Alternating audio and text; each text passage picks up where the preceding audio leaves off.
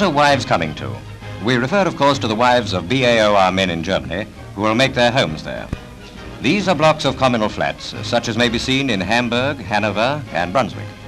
The army usually takes over a complete section of a town, turns out the inhabitants into alternative accommodation elsewhere, and moves in. The requisitioned flats and houses are comfortably furnished and well heated. Our cameraman went round this district and also filmed the army-type high street, where modest little shops have been built for the soldiers' families. Quite a lot of shopping is done in NAAFI canteens.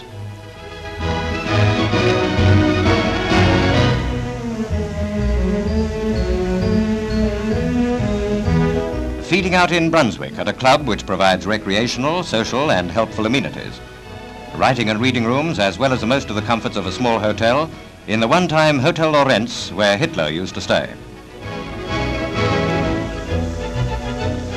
In Hanover, there's an army warehouse stocked with furniture, cutlery and so on, from which are drawn most of the requirements to set up home. The kitchen utensils are not easy to come by.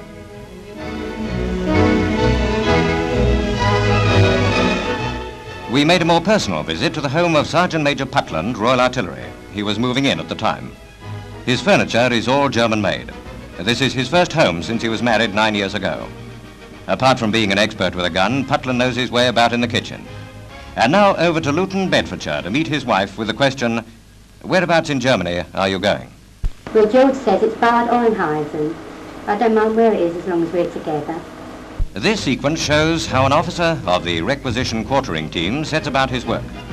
This flat is in Hamburg and is to be taken over for a British wife. Other quarters are found for the present tenants. The officer points out the sitting room furniture that will be required and what she can keep for her own use. In Hanover, over 200 flats are still needed. These pictures may give you some idea of the conditions the wives of the BAOR men will meet with when they set up house in Germany.